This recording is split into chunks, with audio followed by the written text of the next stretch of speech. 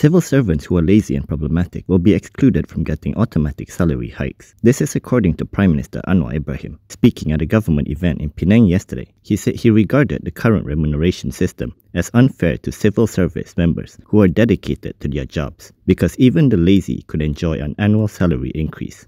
Thus, Anwar announced the government will introduce a mechanism to deny problematic officers from getting such benefits in the future. Sekarang ni umpamanya dia ikut tahun, kadang-kadang orang itu lembab bekerja, dia tak hadir kadang-kadang dan ada masalah disiplin, tetapi terus dinaikkan gaji secara automatik.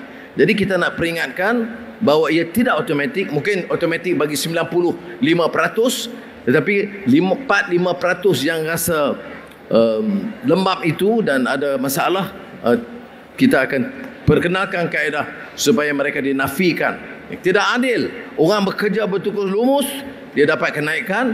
Orang yang malas dan lembab pun dapat kenaikan secara automatik.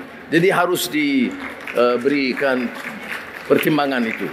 According to the Prime Minister, while the government has agreed to give the highest pay rise in history to civil servants, it has to come with increased efficiency. Last week, Anwar announced that civil servants will get a salary hike of more than 13% starting December this year.